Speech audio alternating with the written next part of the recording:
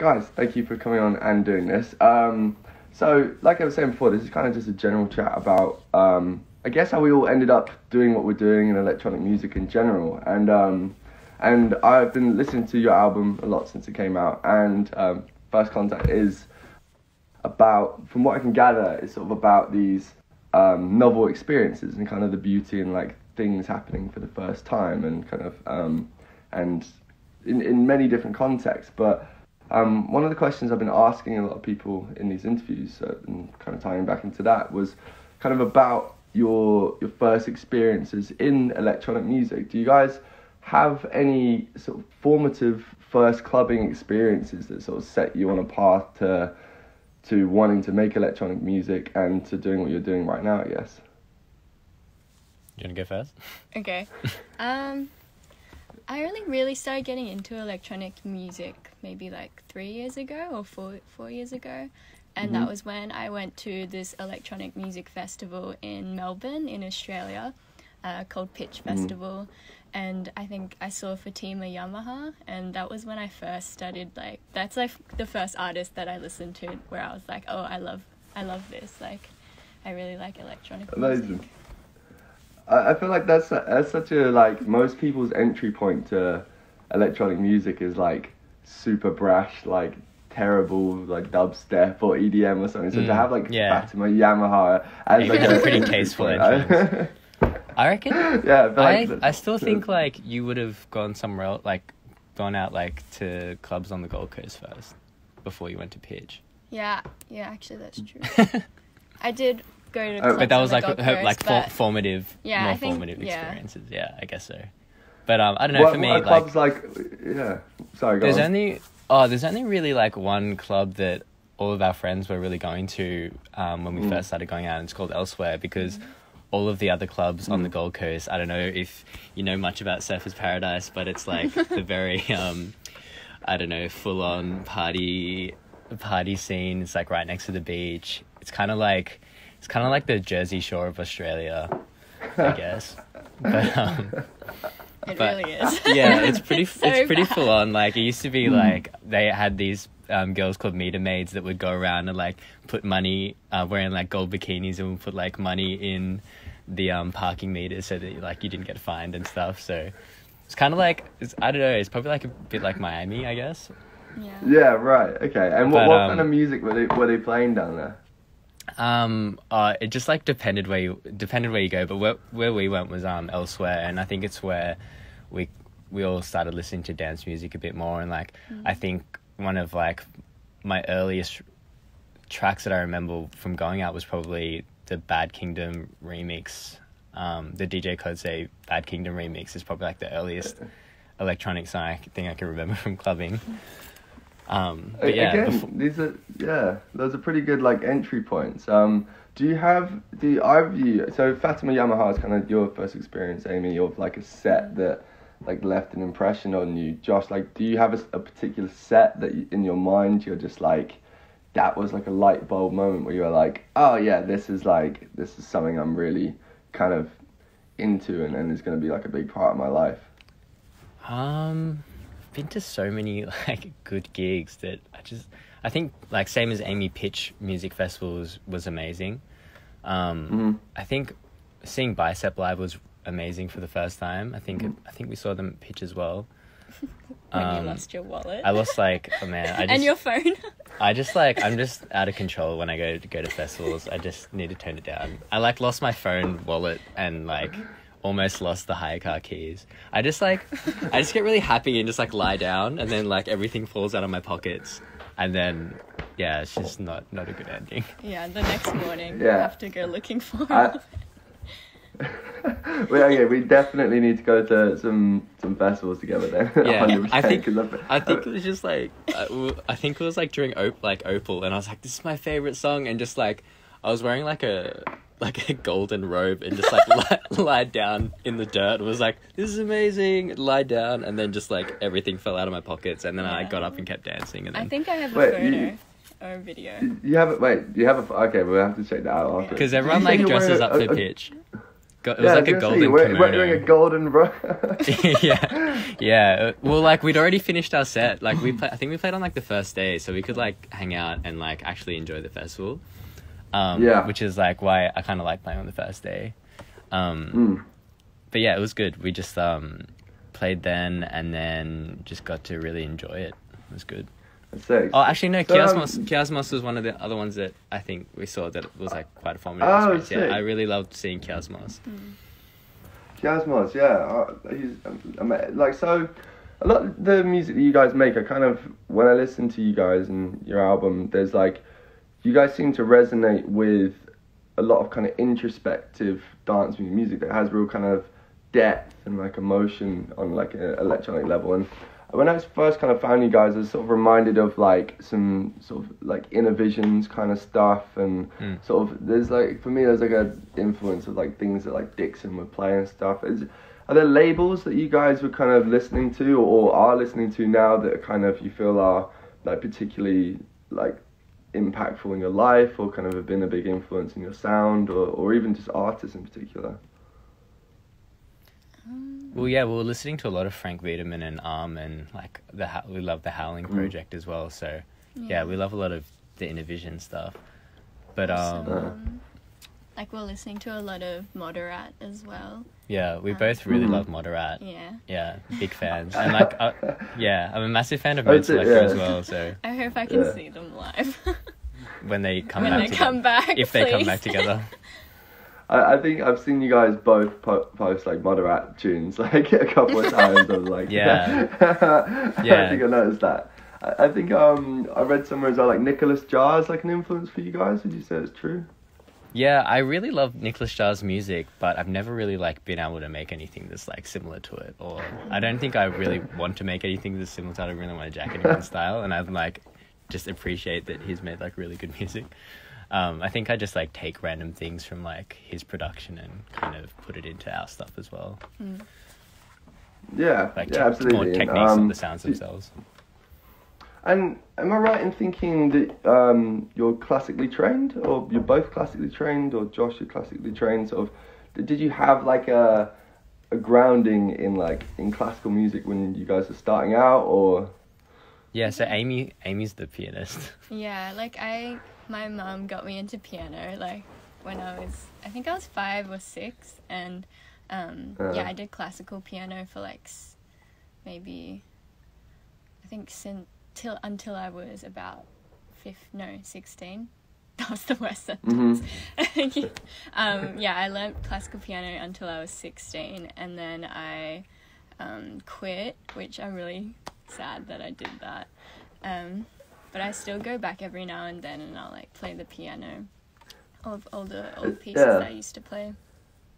That's the thing, is like when you're young, like the idea of you kind of hit this age and playing like classical instruments like becomes this kind of, you're like, oh, that's not cool, I want to go do other things, and then like later on you kind of find yourself regretting it. Like I used to play flute when I was like 8 years old, and as soon as I turned like, I don't know, like hit like early teenage years, I was like, oh, the flute sucks, like this isn't cool. And then like now imagine if I could like rip out like jazz just bust out the flute.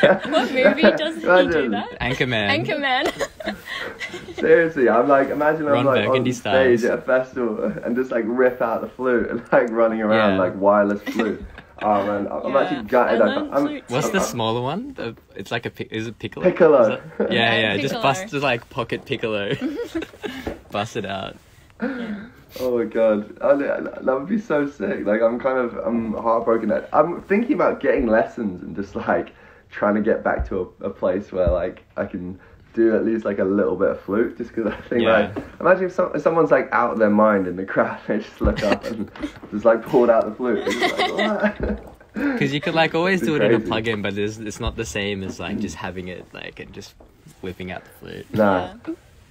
I've also found like, and I kind of wanted to ask you guys a bit about playing live. Like playing electronic music live is like it's an interesting kind of thing to do, because you're kind of recreating music that has been created in this sort of like unnatural environment, you know, in like VSTs and virtual instruments and stuff, and as such when you then go to play live, I find there's certain things that like that you can do on stage that people really resonate with, and then there's things that people in the crowd don't resonate as much with. So for instance, like if I was to pull out like some modular kit on stage and spend like half an hour like twiddling with the knobs, it just would be make like, no sense to anyone. Whereas if you brought out a flute, that would just be like exactly, and like, but you might have like the chin strokers might be impressed. You might get like a certain like section of the crowd who are like, sweet modular, bro.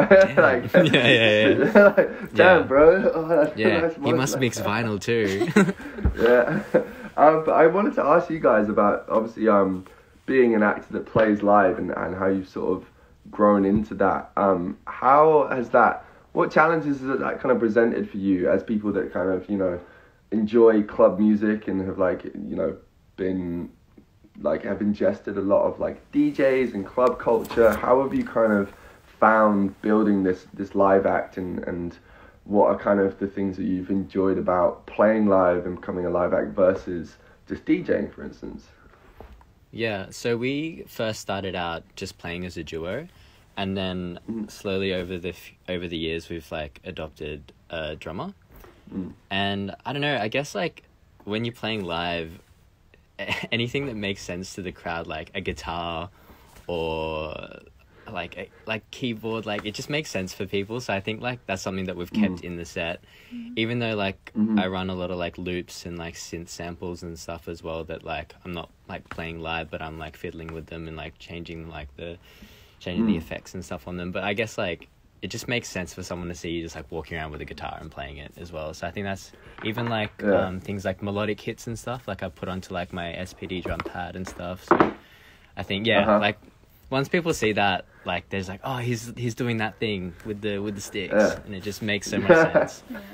But but you're right there, and then you do get like the chin strokers in the crowd as well that you kind of want to impress as well. So then like you do some cool shit with your other stuff on stage. But you also like you know you don't have 12 arms, so it's like you know, exactly. You obviously in any track you've got like at least a couple of synths and layers, and like I mean I'm sure you're an incredible musician, but you can't like play everything at once. You know? It is hard. Yeah, no, it's so hard.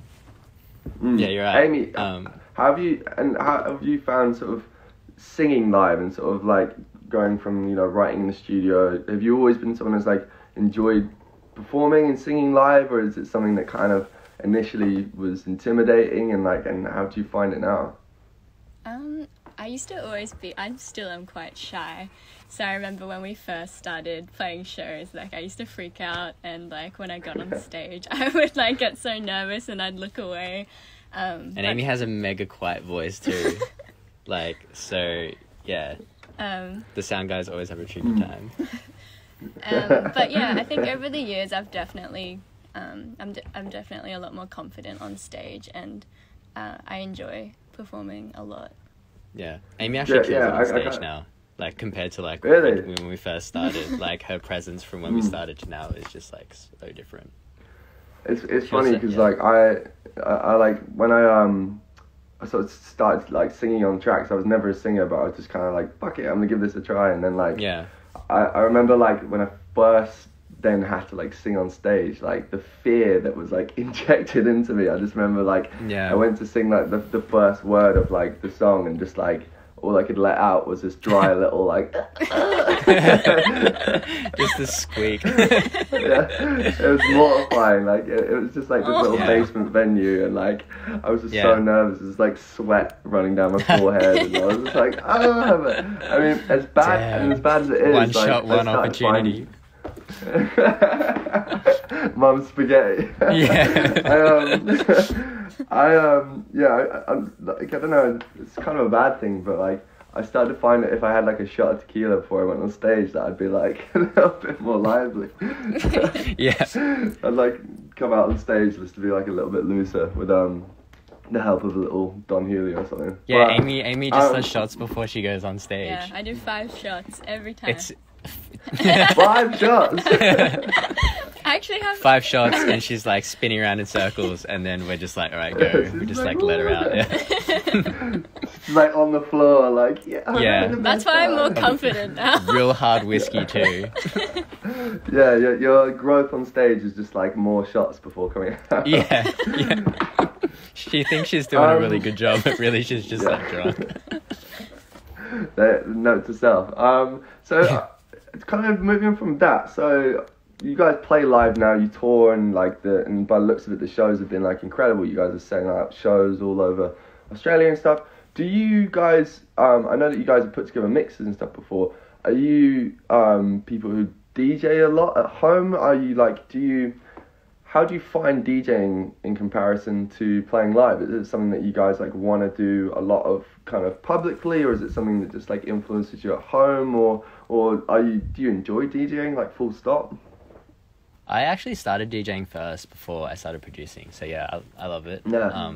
Have been for a while now, and then I think I'd I started by like playing other people's edits and stuff and going, oh, I want to like make my own, and then started making my own remixes, and then started like making our own production and stuff. And yeah, like I love DJing and I love song selecting and I love playing like with my friends and stuff.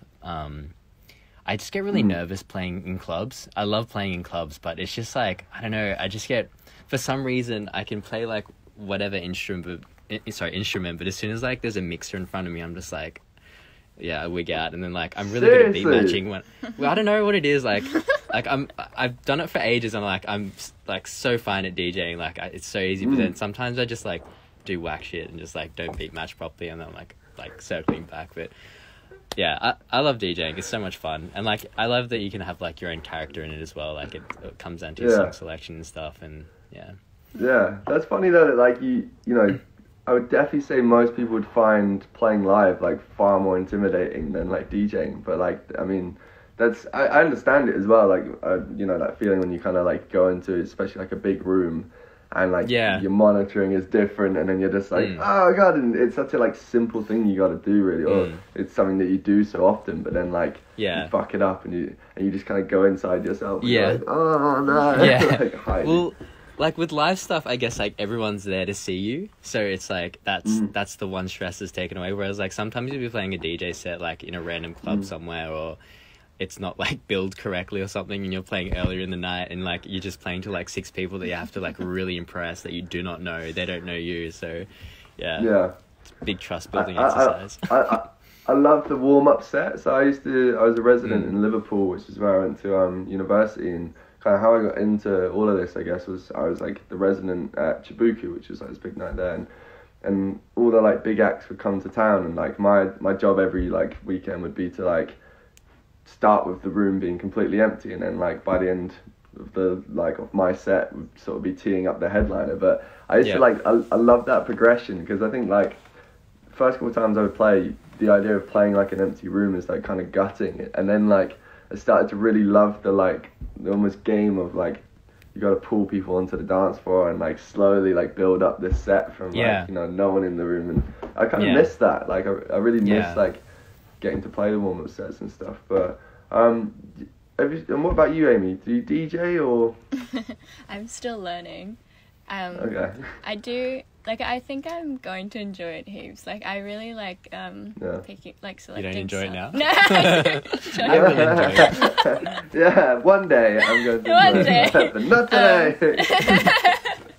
No, I like practicing, and I stay up late a lot and look for songs, and I enjoy doing that. Have you guys ever played like back to back in public, or? No. No, we have like, but it's been more like Amy selects a song and then like I kind of mix it in, kind of thing. Whereas like I think moving forward, yeah, I like that song. That's a good one, Josh. I'm sure you guys have been asked this loads, but like obviously being a brother sister duo, how does that kind of do you feel it affects the process when you're writing music together? Because obviously like I have 2 brothers, and you know, they're like an extension of myself, you know, I'm like super close with them, but they don't make music, and I always wondered what it's like to kind of make music with a sibling that you're like so close to. Like, do you guys feel like it's a special thing, or? Like, we definitely fight. Like, we always have arguments, and like yeah, but I don't know, it's good because like we can be like super honest with each other, Sometimes it's like brutally honest. But like we can just be straight up and be like, that sucks, or like we don't like that, or that's not a vibe, straight up. Whereas like if you're like working with someone else, it's like there's a bit of like a, I don't know, this thing where you're like, oh, I don't know if I should tell them that I don't like it. Whereas like, we don't like it, they just move on to the next thing. But I feel like over time you would start to get like that. Yeah. Like any group or. Yeah, I guess so. Yeah. No, but that's like, you're so right. Like it's so often that like you'll get like halfway into a day and everyone in the room will just like know that what you're working on like isn't good enough. But like it's so British just to be like. Often I'll turn around and be like, are we vibing with this? And everyone's like, yeah, I love it. It's like, you know, whereas if it was like my brothers, I'd just be like, this is shit, let's move on, do something else. And like, and, well, that's the thing, like, that's exactly it. Yeah, that's totally it. That's awesome. So you guys are, correct me if I'm wrong, you're half Australian, half Japanese, right? Mm-hmm. Have you guys been over to Japan and have you been able to experience any club culture out there? Have you been clubbing in Japan at all? No, I haven't yet. I've never been old enough. Yeah, you have to be 20 to go out in Japan. Yeah, I can go out now. Yeah. Oh shit, okay, what about you, Josh? Clubbing in Japan's sick. Yeah, I spent heaps of time there. But like we try and go like once a year when obviously when we can go. But I spent maybe like 4 or 5 months there, and I don't know, until like the big clubs like Womb and like Ageha, which is like the 4-level ones, and like some other ones like kind of more grungier clubs, and like. Sick. How do you find it like differs from Australia clubbing, for instance? There's just like way more culture in Tokyo, and it's all different. Like there's hip hop bars, there's like just strictly vinyl only places as well, and there's like the gigantic EDM 4-level clubs. Have you been? Yeah, I played. Yeah. Oh, sick. Yeah. I can't remember the name of the club, which is really bad, but I've been to Tokyo twice, and it's like favorite place in the world. It's so it's awesome. Just, like, insane. Yeah, it's so sick. Like the food, the culture, like everything is just like wild. But I haven't done like the deep dive on like the clubbing and like club culture, and I wanted to see how it differs, because Tokyo for me is one of those places that like you step off the plane, most places in like Western world, and they're like fairly similar. You have the same like chains, the same like brands and stuff, and there might be a different language spoken, but culturally there's sort of a lot of parallels. But when I went to Tokyo, it was like I felt like I was in a new kind of universe, even, it's like there were so many things that were like done differently, but like in an amazing way, and it's kind of like I wondered what it was like to really dive into, I don't know, like some of the techno clubs there, or like what kind of music was like resonating out there. It's really cool. Like I think that the deeper you go, the more friends you make, and like when you broaden your network there and stuff, it just like it opens up so much, and it just gets like deeper and deeper, and just I remember like I DJ'd at like my friend's birthday that like we don't even speak anymore because it's been so long, but like I remember I was there and there was like 6 of us there, and like I walked into the bathroom and like, do you know Virgil Abloh? Do you know Virgil? Well, like it was just so random. It was like 6 or 7 years ago, or like maybe 8 years ago, and it was just like I walked like I was just like in the toilet with Virgil Abloh, and then he like walked out. I was like, wait a second, and then that was like my first DJ experience in for a minute when you said Virgil, I thought you meant like personally for a minute, and I was like, no, like I don't know him personally, and like he doesn't know who I am either, like from a bar of soap, but like it was just he might do. He's pretty tapped in. He might have heard your guys' music. Maybe, but yeah, it was it was just like a random birthday, and then like later on everyone left, and then it was just like 4 of us there just DJing in a club. It was so funny. So on the topic of Virgil, I've read somewhere that you worked in fashion at one point, Josh, and you both are immaculately dressed individuals. Is fashion kind of... I'm immaculately dressed in your merch. That was actually just a compliment to myself. I was waiting for you to like notice. I've slowly been going like this. Dude, at the very start, I think it like glitched. I think we were setting up the audio. I was like, "Oh, you're wearing the shirt." And I think you were like setting up the voice now. Oh, true. Okay. Right. When we go back to it, but I was like, "Oh no," I thought you just were like, "Yeah, of course I am," and like carried on. Oh man, here I am. I'm like just like counting down the minutes. I'm 30 minutes. Hasn't noticed yet. 32 minutes. You're like, no, it's the first thing I noticed. But thank you for repping the merch, and if you're watching, go buy the merch. But shout out. It looks really good on us. I'm just pushing the merch. This is all this is for. This was not a paid advertisement. Yeah, this isn't actually an interview or a chat. This is just one long advert. Shop the buy link in the description. But I wanted to ask you, like, is fashion part of like? How does fashion play a role in like you guys and how you express yourself on stage or like as artists? Because I feel like you guys, one of the things you're amazing at is you guys sort of build like a visual world around Lastlings, and there's like a very strong sort of aesthetic in the visuals. And I would say, does that like extend into the way you dress, and kind of how did you get into fashion or how did that become like a thing that you guys became really good at? Well, we both started modelling when we were 13. Oh, I started when I was 13. I don't think you were 13. Great genes then. Amy was 13 though. She sounded super young. Yeah, I was like maybe 16. 16, 17. Yeah. Mm-hmm. And then I think that's how we started to get into fashion. Just doing a lot of photo shoots and meeting lots of different people in the industry. And then we started to like get a lot of like friends who were stylists, and like our probably like closest fashion friends are probably this brand called Song for the Mute in Australia, and well we were really massive fans of their clothes before, and then we kind of hit them up for our first video clip to dress us, and that was super nice. And now they're our family. Yeah, they're like a little family now, which is great. And I've been soundtracking their like soundtracking their campaigns and stuff. So I think I've done like 4 or 5 now. And they've been like playing in Dover Street Market and stuff, and like in their showroom in Sydney. So it's nice how like works hand in hand, and they make amazing clothes. So we wear really, a lot of it on really stage lucky. And for shoots. Yeah, shoots and stage. So normal that's way. Awesome. So do you guys have like other like favorite brands, or do you rep them on stage mostly then, or do you guys have like other brands that you guys are like big fans of particularly? Again, this is getting very brandy, isn't it? Very like we're just like really chugging for our sponsorships. Like yeah. But like personally, I actually love H&M. Wow. It just popped up on the screen. But do you have any other favorite brands? Or?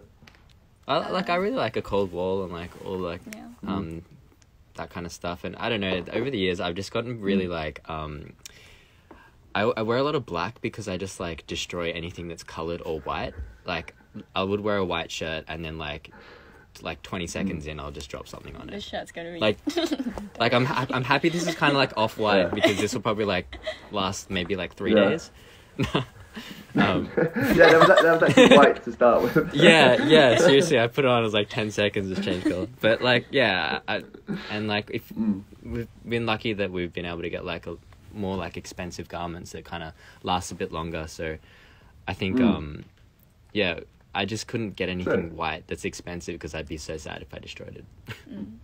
So on the topic of like visuals and kind of the visual worlds you guys build, Amy, we spoke about how, like a TV show, Normal People, would influence the writing of All We Have, our song together, goodbye now. Yes. I'm sorry. Every opportunity. This is getting out of hand. But Go stream times now. Yeah. So it's clear that that visuals are something that inspire you guys, and I know that I've seen you post about a few animes, Amy, and I wanted to ask if are there films and visuals that have been a big part of Lastlings and your album, and do you kind of look to visual inspiration when writing music much? Yeah, like Josh and I usually play a movie in the background when we're writing music. And Really? one of our favorites is Blade Runner. Like, I think that's our all-time favorite movie. Yeah, sick.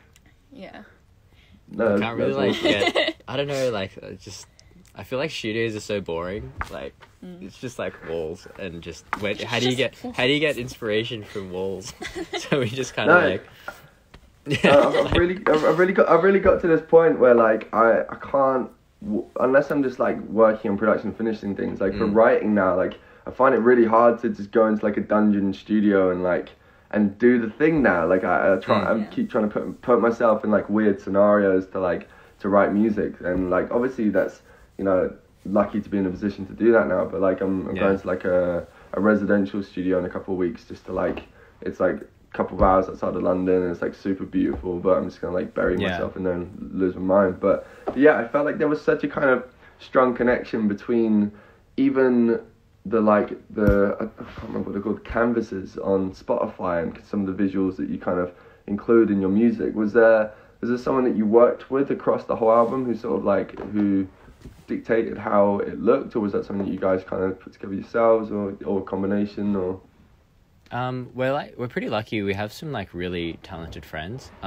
So all the stuff that's like on Spotify and all like the album trailer and stuff, we went to Japan to film, and it was all like, I guess it's all our visual inspiration and like kind of our creative direction and stuff. But like, it's like to actually like pull it off and get our ideas onto paper. Basically, like we needed our friends. Like Dylan, one of our close friends, is like a really talented director, and we went over with him to Japan, and like he was filming a lot of stuff and I filmed a bunch of stuff as well, and yeah, it was just like a really nice like collaborative process where we could, and like he has similar tastes as well, which is good, and I think he always has like our best interest at heart as well, so that's sick. Yeah, amazing. Yeah, it's cool. Yeah, I think we've like got a good thing with him, and he's done like the last 3 video clips. I think he did the first one, and then like the last one, and then the album trailer. So yeah, but yeah, we get a lot of inspiration from like different movies, and like love watching a film while I produce. Like it feels like I'm scoring the film or something as well. So. I wish my friends are that talented, and all my friends just sit in the pub for like 12 hours a day on the weekend and like get hammered. Yeah, I've got those friends as well, but like I'm lucky I've got like the other ones as well. Yeah, it's balance. Right? Yeah, balance. Yeah. So you guys are in Australia now, obviously, and you guys are, I guess Australia feels like the center of the universe right now, with you guys sort of being practically COVID free and having some return of normal life. Like, what's it like having clubs? Are clubs open right now? Have you had like a return to clubbing, and what did that feel like? Kind of having been in a pandemic and having those things taken away, like. Do you have like a newfound appreciation for those things now that they're back? Yeah, the first thing I went to when everything went back to normal was a rave in Brisbane, and it was so fun, and like being able to dance again was like the best feeling. I missed it so much. This topic's super hard for us though, because like it wasn't that bad where we live. Like everything. There was like a lot of restrictions and stuff, but like we could still go out and like we just go to the beach dance, and that's all. Couldn't go to clubs and dance, and yeah, I think we were really lucky where we were compared to a lot of other places in the world that like literally you can't even leave your house. But yeah, once everything started to open up, it really like opened up. Like it's all the raves went back to normal. There's like clubs opened, and I think now they're doing. We were supposed to go to Melbourne and do some shows, but there was some like border closures between the states, so we had to move some stuff. But a lot of stuff's moving around, so hopefully it's like gonna start becoming concrete. Did you feel any kind of like sort of post pandemic like explosion, or was there not enough of a shutdown for like, because basically not the fear here, the kind of like there's an apprehension in the UK around the fact that we've been locked down so long that like it's like it's just like a ticking time bomb of like energy. Everyone's just like talking about this date, the 21st of June, which is when we're like basically going to be like let free. And it's looking like it's set up just to be utter chaos. Like was there any kind of sort Anarchy of day? Yeah, was there any sort of explosion as it like opened back up? Is there like a sense of people back in those environments just being like, oh shit, like we didn't have this for a second, and like a newfound energy there? Was there not enough of a closure to kind of feel that? Well, Melbourne went down into full lockdown, and they had it really tough down there. So as soon as it's opened up, I've just seen all my friends down there, videos and like photos they send me. It just looks crazy at the moment. So I'm really excited to get down there. We're going down there next month to play some shows and DJing and stuff as well. So I'm really excited. Yeah, just the videos are psycho from down there. I feel like the first thing we've got to do when I make it down to Australia, or you guys make it over to here, whatever, is we gotta go out together either to like a festival or a rave or something. Because I thought you were gonna say like, a pub. Yeah, I thought you were gonna say pub. That's what we've been talking about. All right, if you guys come here, we're going to the pub, and if I come there, we're going festival. We'll go. Hey, either way round. Either way, it sounds great. So to kind of round this up, this is a funny question for you guys, but it's sort of I've been rounding off this series asking everyone this question, and it's all in regards to kind of things being shut and the pandemic and stuff. So you guys obviously have things back, you have clubs and all this, but I've been asking people, what is the first song that they play in like a post-pandemic world? Okay, so everything locks down and you're allowed back into the club for the first time to DJ for like, you know, for us it's like a year and a half going on now. Obviously you've had this moment kind of, but what is, if you were stepping out after a year and a half of like not being able to play records in a club or play music to people, what's the first song you play? Oh my god. That's so Another song I don't want to hear. I'm sick of hearing ABBA, Gimme, Gimme, Gimme. Never want to hear that song again. I feel like, because obviously that song had the boiler room moment with Follamore, shout out Follamore, good friend of mine. Oh dude, that moment was amazing, but it's just like, it just keeps going and going in like Australian culture. Because he's sort of like, he's sick of it, speaking to him where he's like, oh god, like, he's basically like, every gig he plays now, he's get people going, play ABBA. Play the song, play the song. He's like, I'm not ABBA, like, I didn't make this song, like, I just played it one time, and like, and he's like, he's an incredible DJ, so it kind of like, I think it just like frustrates him that people, there's now a crowd of people, like a viral crowd, that are going just to like hear Follamore play like Gimme Gimme, when obviously he has like so much more to offer as a DJ. But I've kind of seen it become like, it's had this like snowball effect in Australia, and I just see crowds of like Australians like gimme, gimme, gimme, like jumping around. Okay, so it's not ABBA, what is it? It's a very on the spot question as well, and an annoying one, I know. I'd love to play like any Nelly Furtado song. That'd be pretty fad. I think mine like would Promiscuous Girl or like Man Eater or something. It'd be so huge. Yeah. Okay. Like I want to pick something. I want to pick something that would be that's like a breakout song from like being locked up for so long, but nothing's coming to mind. So I'm just like, yeah, Promiscuous Girl. Mine's Hung Up. Madonna. Yours Hung Up, Madonna. Yeah. I love that. You're like, I'm not gonna play Gimme Gimme, but I'm gonna play the song that samples it. Like, yeah.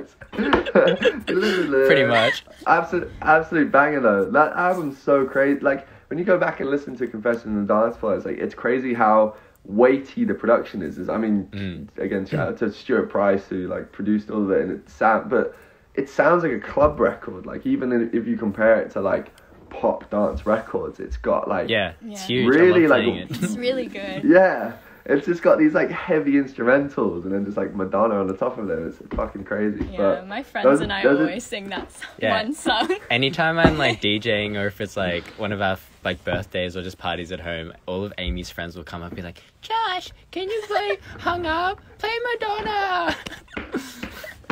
I was like, oh, go away. No, I'm not. I'm like, okay, fine, I'll play. You're like, like, bro, fuck off, I'm mixing vinyl. Yeah, I'm playing ABBA. Go away. Yeah, I'm playing obscure ambient techno. Like, leave me alone. Like, play with that. I'm at 160 BPM. Bring it down. Yeah, I love you. I love your impression of Amy's friends as well. Yeah. That's his impression of me. Yeah, Amy has like one tone. It's like, I'm Amy. You just have a one-size-fits-all impression for every. Dude, all of our friends do the Amy impression now, and like, I'm scared of this to go like on YouTube and stuff because now maybe everyone's gonna start doing it. It's fine. I'm not popular enough. Guys, great choices by the way. Thank you so much. Not popular enough. You're on a billboard in Times Square, bro. Don't give me that. You know, it's been so strange because like all these things are going on around the album and the album that you guys have been a huge part of, and thank you. I love the tune we did together. But I've been sat here. This is basically my parents' attic. I've just like since there and stuff, and there's monitors behind me. But like basically since lockdown, I live in London, but like I live in a flat, and it's just like I lose my mind if I stay there because I'm just like locked down and just by myself in sort of a box room sort of thing. And it's been so strange because all these things are going on, and but like I do the same shit every day. Like I'll go downstairs and I'll be like, you know, like the Times Square thing will happen, or like the James Corden thing, and I'll be like, oh yeah, that's also huge. Yeah, so huge. Yeah. Sorry, that sounded like such a like name drop as well. But yeah, I'll go downstairs with like no socks on. I'll be like, oh, Mum, what's for dinner? Like, it's like all these things are going on, but it just doesn't really feel like they're happening whatsoever. But no. What's for dinner, Mum? Just on the phone to James Corden. Mum, shut up! Not in front of James. Mum, shut up! I'm talking to James Corden. But yeah, guys, thank you so much for doing this. I love the track we did. I can't wait to perform it live together, or even just to DJ it somewhere together. And I can't wait for said festival or pub when we finally get reunited in the sort of post-pandemic world. But It's gonna be great. Thanks for doing this, and I will speak to you guys as soon as possible. And see you soon. Thank you so much. Thanks for having us, man.